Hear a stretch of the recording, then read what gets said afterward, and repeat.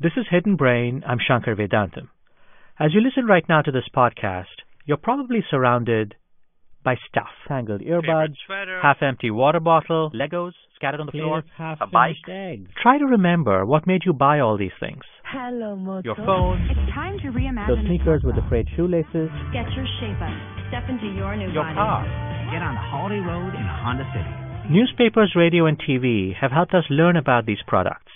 But in order to serve up billions of ads, these forms of mass media have had to first create a very special product of their own. This secret product, you can't buy it in a store, you can't see it, but you are in the process of supplying it at this very second. Attention. This new product, attention, attention, is your attention. We can lose our freedom and become entrapped, really by doing what we think are voluntary choices. Corporations ranging from Google to Fox News have found ways to grab your attention, package it, and then make money from it. Their strategies are part of a long legacy of companies trying to capture and monetize our attention. Columbia University law professor Tim Wu calls these businesses attention merchants. Today we explore the rise of attention merchants and why Tim says the techniques they've invented pose real risks to our autonomy. Support for this NPR podcast and the following message come from Pearson, partnering with higher education institutions for improved student achievement and college affordability through its digital direct access model. Learn how the model can work for your students at pearson.com/direct. We begin today's show with an account of what may be the earliest attention merchant in history. In the early 1800s, the newspaper business in New York City was bleak. The New York Times wasn't around yet, but there were a handful of other papers. The Journal of Commerce, the Morning Courier and New York Enquirer. They typically charged 6 cents a copy, which was a lot of money in those days. Benjamin Day was working in newspaper printing, and he thought the business model needed a reboot. 6 cents was way too much. He decided to start his own paper, the New York Sun, and sell it for 1 cent. Everyone thought he was crazy, but he knew something that they didn't. His strategy, scientific name, Vespertilio homo. I can't believe it. It looked like a human with bat wings. Here's how the newspaper described the creature. They averaged 4 feet in height, were covered except on the face with short and glossy copper-colored hair, and had wings composed of a thin membrane, without hair, lying snugly upon their backs. And apparently a ferocious sexual appetite. Obviously, the paper was peddling fake news. But that's only obvious to us in the 21st century. That's one small step for man. To the average person in 1835, the discovery of moon bats was incredible. And for the New York Sun, it carried the paper to unrivaled levels of circulation. Columbia University law professor Tim Wu has written a book titled The Attention Merchants, where he recounts the history of the many ways our attention has been hijacked. By selling the newspaper for a penny, Benjamin Day captured market share, and this turned out to produce something much more valuable than newsprint. The New York Sun, which published these stories, was the first paper to run entirely on the harvesting of human attention, what we also call an advertising business model. And so its profits entirely depended not on its credibility or anything else, but how many readers it had that it could resell. So that was a crucial historic moment that began the commodification of attention as something very valuable that you could resell and make a lot of money out of. And that's why I think the paper was driven to stories such as discovering life on the moon so it could build its circulation. Benjamin Day's business model was a profound discovery. One giant leap for mankind. That model is alive and well today. Attention is the fuel that allows everyone from candy makers to car dealers to sell their wares. In fact, attention is so powerful that once you have it, you can get people to buy things they didn't even know they needed. Like, for example, mouthwash. In the 1920s, Listerine came up with one of the first examples of something Tim calls demand engineering. It was an advertising campaign built around an unfamiliar word, halitosis. This dreaded condition, the ad claimed, makes you unpopular. Yeah, well, I don't think people thought much about whether they had bad breath or not before the 1910s or 1920s. In that era, a new form of advertising was essentially invented, which the goal of which was to engineer demand that did not already necessarily exist. It was seen as a scientific process done by professionals and necessary to support new products that might otherwise not sell. Mouthwash being one of them, toothpaste being another. People didn't necessarily want them. The key there is that you could take human attention, which you've harvested to some extent, and then transform it or spin it into gold by engineering new demands. And that was the magic or the science of advertising in the 1920s, to make people want things they didn't otherwise want. So, Tim, I understand that Listerine sales grew from $115,000 to over $8 million as a result of this advertising campaign. Yeah, that's right. And there are abundant examples from the 1910s, particularly 1920s, of demand engineering working. That's what powered, frankly, the growth of something called an advertising industry, which before had really been a marginal industry. And Listerine, to take a specific example, had previously been used for unclear purposes. It had been a disinfectant. It had been sold as something to clean floors with. But the invention of it as a mouthwash to cure bad breath was the key to its success. Light up for lucky. It's light up time. The attention merchants of the 1920s discovered that they could not only create new norms, For the taste that you like, light up for Lucky Strike. but they could undo old ones. One of the most effective campaigns was to undermine the taboo against women smoking. It was considered unseemly or taboo for a woman to smoke in public, or even to smoke at all, and the tobacco industry, particularly Lucky Strike, took aim at that in two directions. One was to try to brand cigarettes as a symbol of women's independence and co-brand it with the suffragette movement. They invented this phrase, torches of freedom, to refer to the cigarette to show that women were in charge of their own destiny. And the second, which is a well-tried advertising technique, was to link cigarettes to weight loss. There's Lucky Strike advertisements in the era that picture an enormous fat woman and say, "Is this you in 5 years? Smoke Lucky Strikes," or "Reach for lucky, not for a sweet." So they certainly went right at it, and the statistics are dramatic. They went from very little sales to many millions of cartons being sold to women specifically, and so I think it's one of the most successful examples of demand engineering. For the taste that you like, light up for Lucky Strike. Relax. It's light up time. 90 years ago, you might have heard that Lucky Strike jingle through a new medium that was taking America by storm. Radio didn't just capture people's attention, it brought them together. Families gathered around the fireplace to listen to FDR. My most immediate concern is in carrying out the purposes of the great work program. And what the just New York enacted Sun did by in the print, Orson Welles did on radio. Director of the Mercury Theater and star of these broadcasts, Orson Welles. We know now that in the early years of the 20th century, This opened up new avenues for attention merchants. Advertisers began sponsoring programs and often slipped the names of companies and products into shows. Try Rinso. I know you'll join the vast army of women who whistle while they wash. And now, the new Soapy Rich Rinso presents the new Amos and Andy Show. The communal aspect of radio harnessed attention in a way that newspaper publishers could only dream of. There were some 19th century, early 20th century writing on the psychology of the crowd. There was the idea, not exactly contemporary psychology, that people listening to things in mass sort of shed their individual identity and became part of a group which behaved more like an animal and, in some ways was entirely wild. And that was the speculation that we sort of lost it. I think there's some support for that view. I mean, if you've ever been at a sports event or a political rally and you feel you sort of have submerged yourself into a group. But, it was at that level of theorizing, nothing more scientific than that. If radio came along and essentially showed that, it could put newspapers to shame, a new product emerged in the 1950s, and it quickly proved that it became the dominant way to capture people's attention. You say that something extraordinary in the history of the attention merchants happened on Sunday, September 9th, 1956. Yes, and that is what I label peak attention, otherwise known as Elvis Presley appearing on the Ed Sullivan Show.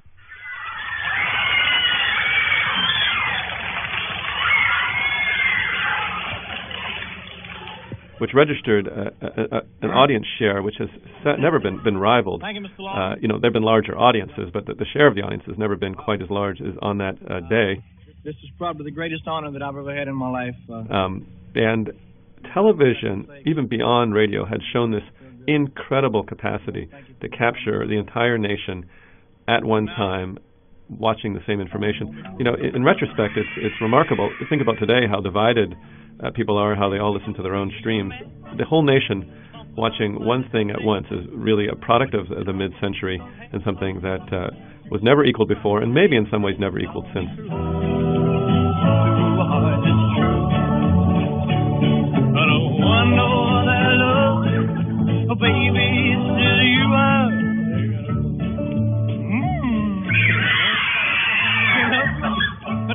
It used to be that for a long time before radio and television that if you wanted people's attention, you actually had to capture it in something that looked like the public square. And of course, with the advent of radio and television, what you have as far as the attention merchants are concerned is an ability to sell things to people even when they're inside their own home. So the home becomes an opportunity to capture this enormous mind space, if you will, this attention of the nation.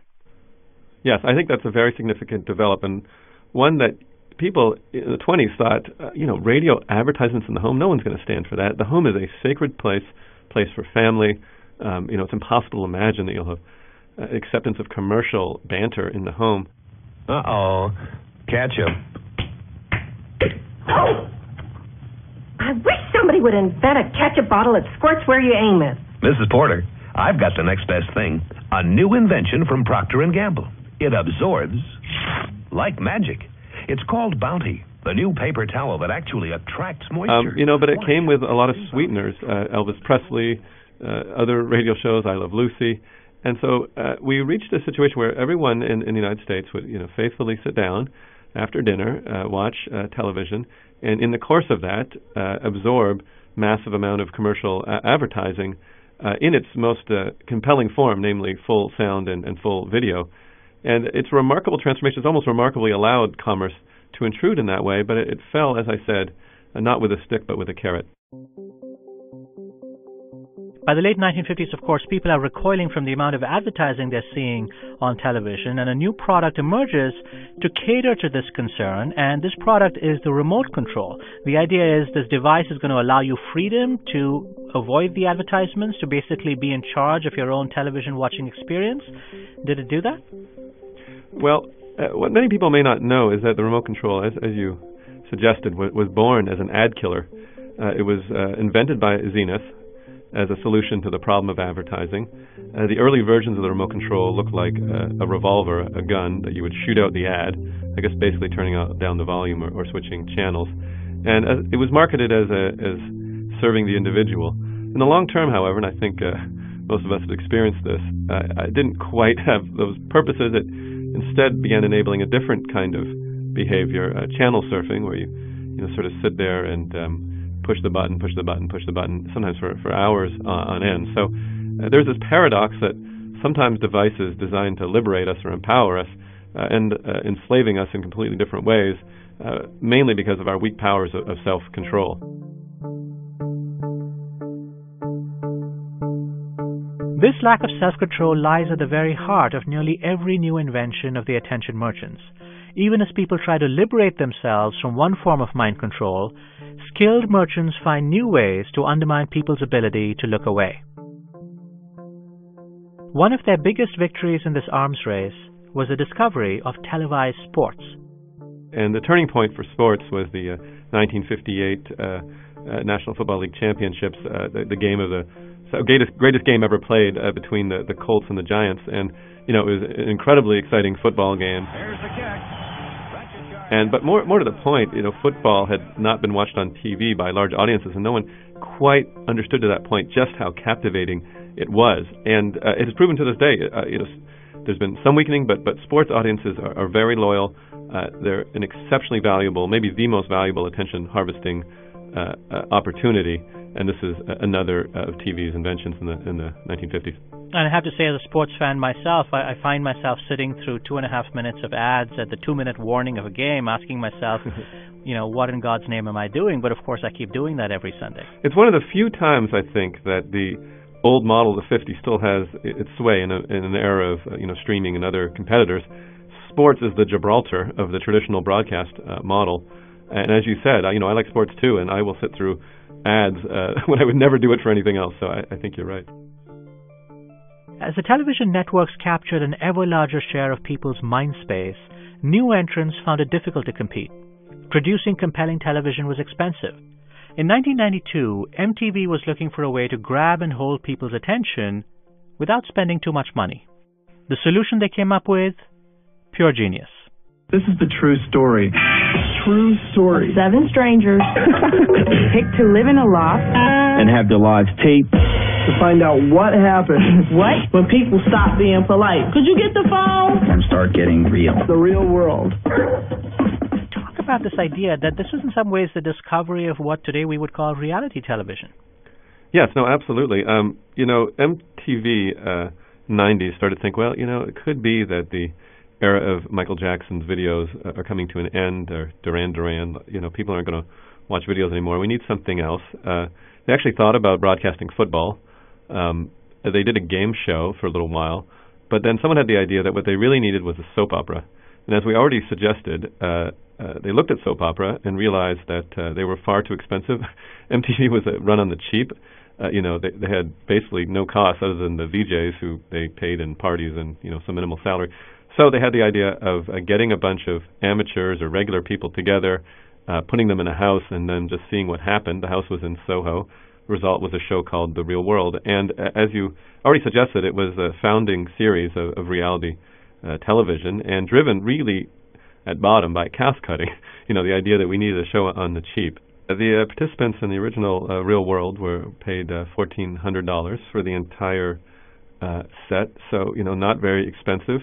And the argument made to the participants was, we are going to pay you not in dollars and cents, but we're going to pay you in attention and fame. Yes, this was the genius discovery in a way.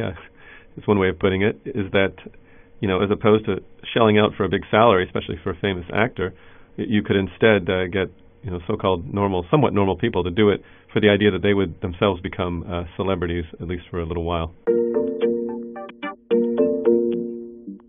Thousands of people have taken this idea and run with it. You don't need to be a large corporation anymore to be an attention merchant. The screens on our desks and in our hands have enabled a new breed of merchants who have found ever more powerful ways to keep us coming back. That's coming up after the break. But first, we need a moment to monetize your mind space with some messages from our sponsors. Yes, we're attention merchants too.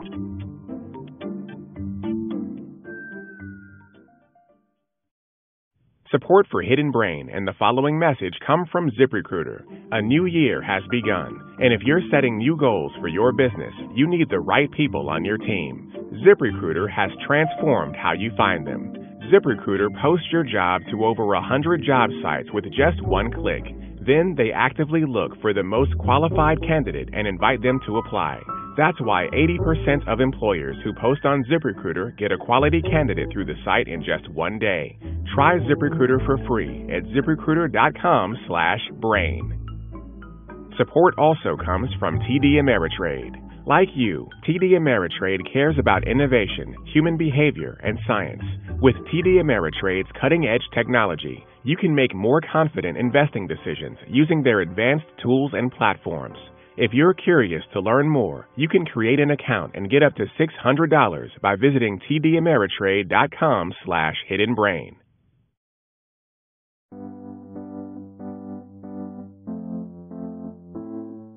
Today we're talking with author Tim Wu about his book, The Attention Merchants, the epic scramble to get inside our heads. Attention merchants are television shows, newspaper articles, and podcasts that draw you in and then sell your attention to advertisers. $20 value free. Just pay separate shipping and handling. Here's how to order. The internet has redefined the notion of what and who an attention merchant can be. You don't need to be a Fortune 500 company or an advertising behemoth. You can be someone like Jonah Peretti. In 2001, the MIT grad student had an idea. He decided to order some personalized Nike sneakers with the word sweatshop printed on them. Nike didn't really take to that suggestion. They rejected it, or some employee did, as inappropriate slang. He wrote back and pointed out that sweatshop wasn't slang, that it was in the dictionary, and they just canceled the order, and he wrote a final email saying, well, could you please send me a picture of the 12-year-old who's making my shoes. He also went on to write a blog post about his experience, or shared this material. Describe to me what happened and sort of the turn of events that turned this, relatively innocuous private interaction into something that was close to a global phenomenon. Well, Jonah Peretti was, here he was in the early 2000s, and he touched a live wire that no one really understood well, which was the tendency of certain stories. I don't know if it was quite a blog post. I think he just sent an email out, and the email got forwarded until millions of people had seen it or read it. We now call that going viral, but that phrase didn't exist back then. Jonah told me he then ended up on the Today Show talking about sweatshops. The thing blew up, and that's something we're kind of more familiar with now. But at the time, it was a new phenomenon, especially an unknown person having their email just go viral. And it showed that there was something new and unusual about this medium, the web and the Internet.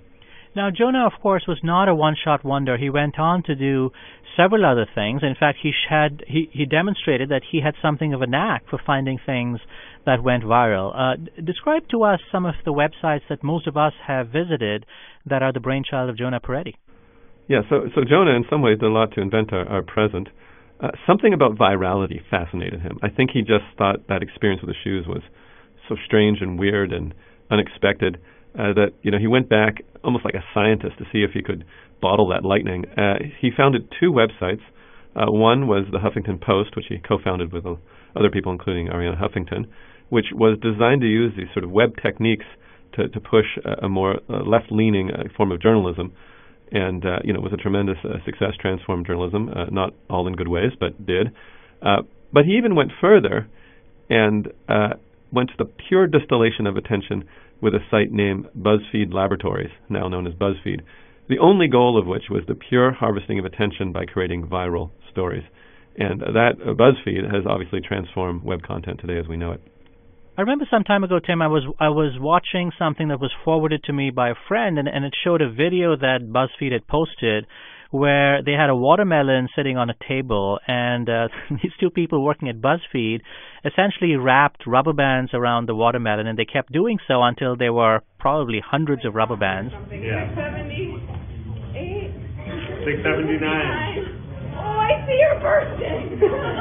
And the idea was, of course, that at some point the rubber bands would exert enough power on the watermelon to make the watermelon explode. And you sort of knew this was going to happen, but you didn't quite know when it was going to happen. And people like me sat and watched this video unfold for, I don't know how long it was. It might have been even 10 or 12 minutes. And all this was people putting rubber bands on a watermelon. And throughout that process, I found myself asking, why is it that I just simply am not able to look away? And in some ways, it is an act of genius to create content like that. Yeah, BuzzFeed Laboratories, I think the laboratories, is an important part of the original name, is they just kept experimenting until they found stuff that, for whatever reason, just grabbed people and wouldn't let it go. Watermelons with rubber bands, maybe more obvious ones like cat photos. People kept coming back. And, I guess we know more about the human mind as a result of BuzzFeed's experiment on us, although I'm not really sure that we like what we found, or at least we found that the things we're interested in, aren't necessarily, reading Tolstoy or something, but are these strange things like the one you mentioned.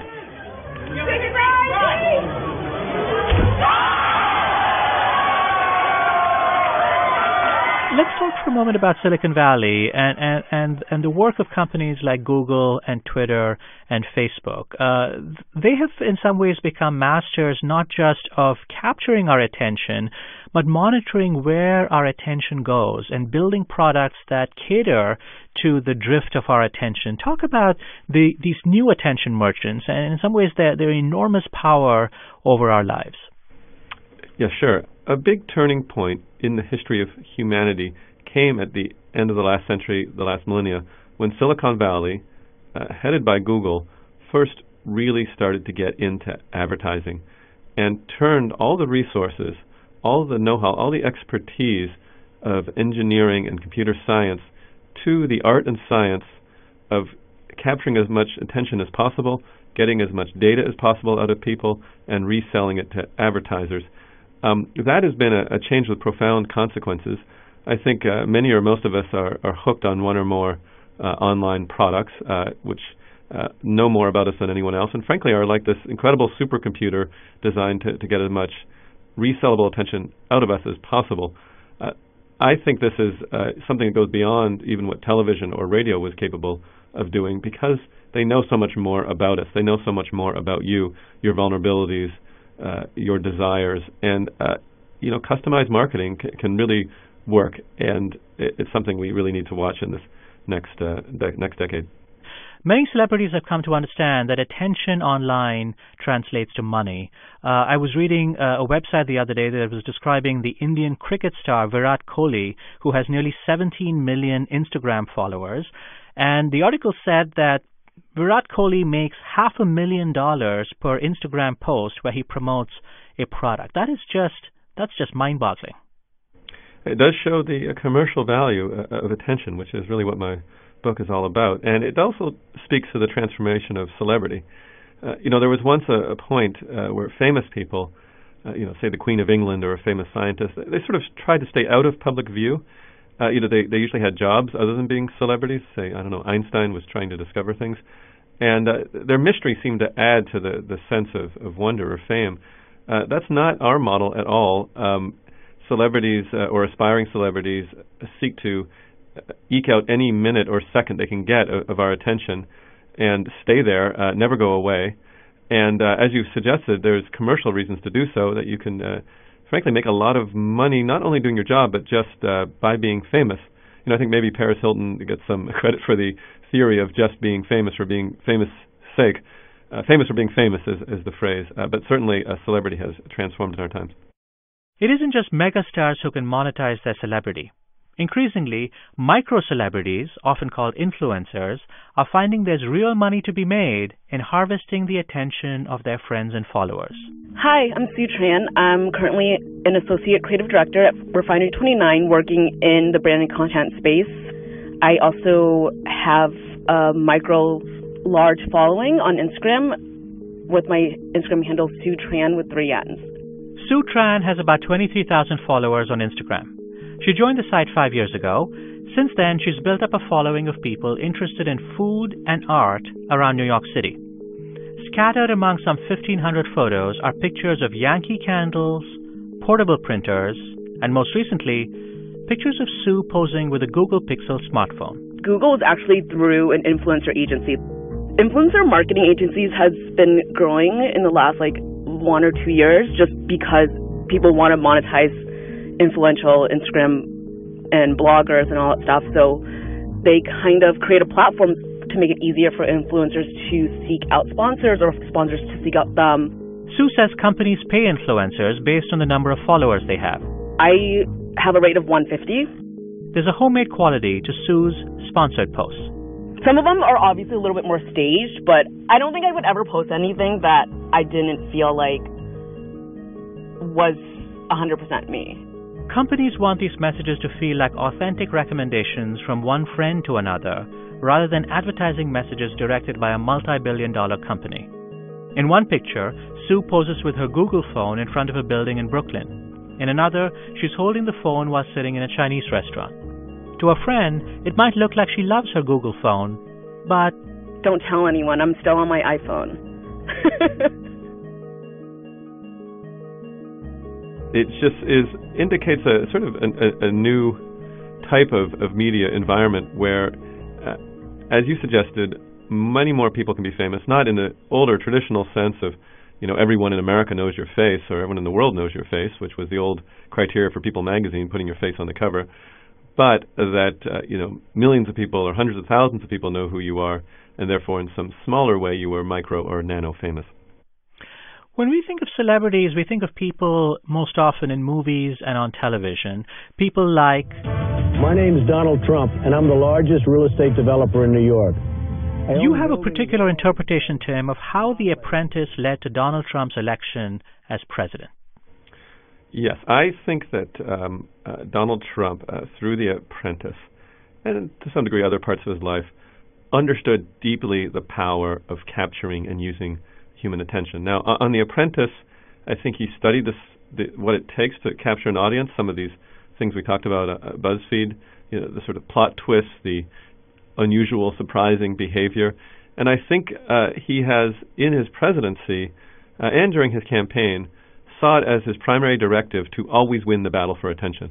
Sometimes even losing or appearing to lose, it doesn't matter, as long as there's a good show, a big fight, and everyone's paying attention to me. In his mind, he thinks he's won. And to some degree, it is truer than any of us would like to admit. At some deep level, there's some genius to it, understanding that the battle for attention is primary to a lot of other battles. The whole country, and to some degree the world, is reacting to his agenda, his presence, his tweets, everything he does. That's also known as power. Even if people are resisting you, they're still paying attention to you. And so, the mental resources of the entire nation, much of the world, have been devoted to this one figure, Mr. Donald Trump. You say that because Trump is an attention merchant, his biggest vulnerability, might not be the risk of impeachment, but the risk that people will eventually get bored of him. Talk about that idea that one of the risks of being an attention merchant is that people will eventually start to tune you out. Yes, I think this happens with all advertising, almost all content, and many celebrities, with a few exceptions. Is we have some innate tendency to get bored, to get used to things, develop some immunity. Even a hit show like I Love Lucy eventually lost its audience. And so much as Donald Trump rose to power on an intentional move, almost running his campaign and presidency as a reality show, I think when people begin getting bored, begin tuning out, you can expect a loss of power. He may fade less in the way of Richard Nixon and more in the way of Paris Hilton. When you step back and look at this long arc of how attention merchants have captured our attention and monetized it and sold it and found ways to figure out what works and what doesn't work, are there broad patterns that emerge about human nature and human psychology? Are there lessons to be drawn about how the mind works from the story of the attention merchants? Yeah, I think there are. So, first of all, there's lessons as to how we decide what to pay attention to. It's a mixture of voluntary and involuntary mechanisms. The science suggests, and I think the history suggests it's true. So we like to think we control what we pay attention to, but in fact, we can sort of be conditioned or involuntarily attracted to things. Have you ever found yourself, clicking on Facebook and wondering, why did I do that? Or if you ever find yourself, startled by an ad and watching it, not sure what got you there, you'll know that it's not fully within our voluntary control. There's an even deeper message in the history of the attention merchants. Part of this book is motivated by a deep interest in human freedom and, a sense that we can lose our freedom and become entrapped really by doing what we think are voluntary choices. I mean, I don't have to read email. I don't have to be writing tweets or something. Nonetheless, these voluntary choices in a certain environment can leave one trapped. Another motivation for this book is the experience, which I'm sure many of the listeners will have had, where you go to your computer and you have the idea you're going to write just one email. And you sit down and suddenly an hour goes by, maybe 2 hours, and you don't know what happened. This sort of surrender of control over our lives, the loss of control, to me speaks deeply to this challenge of freedom and what it means to be autonomous in our time and have a life where you've sort of, to some degree, chosen what you want to do. These are values that seem to me under threat in our times. So there's been a war for our attention for a very long time, at least a century, probably much longer than that. Are we just helpless victims in this war where, people are waging, this battle for our attention? Is there a way that we can in some ways take back this battlefield and own our own minds again? Yeah, this is, as you said, something only a century old. Advertising 100 years ago was just getting started. So we're in a relatively new, over the course of human civilization, environment, and I think we can adapt. We still have our individuality and ultimately some choice. Now, The challenge is that we face an industry which has spent a century inventing and developing techniques to get us hooked, to harvest as much attention as possible, and they're good at it. But we do have choices, and I think it begins with the idea that attention is a resource, that you own it, and that one should be very conscious about how it's being spent. I was motivated writing this book by the work of William James, the philosopher, and he pointed out something very straightforward, which is, at the end of your days, your life will have been what you paid attention to. And so deciding how that vital resource is spent, in my view, is the key to life, frankly, the key to it meaning, the key to doing and having a life which you think is meaningful.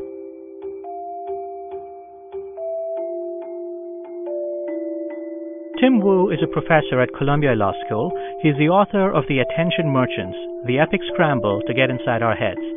Tim, thank you for joining me today on Hidden Brain. Yeah, thank you so much.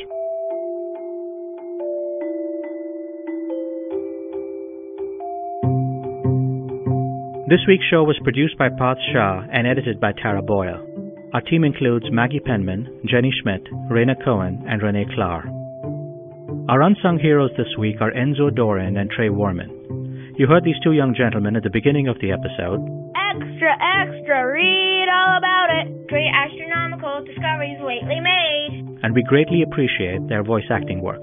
Great astronomical discoveries lately made. Astronomical discoveries lately made. Yell it. Great astronomical lately made. Do it again, but don't forget discoveries. For more Hidden Brain, you can follow us on Facebook, Twitter, and Instagram. From all of us here at the show, we wish you a Happy New Year. If you're looking for a New Year's resolution, I have a suggestion for you. Recommend Hidden Brain to as many friends and family members as you can in 2018. I'm Shankar Vedantam, and this is NPR.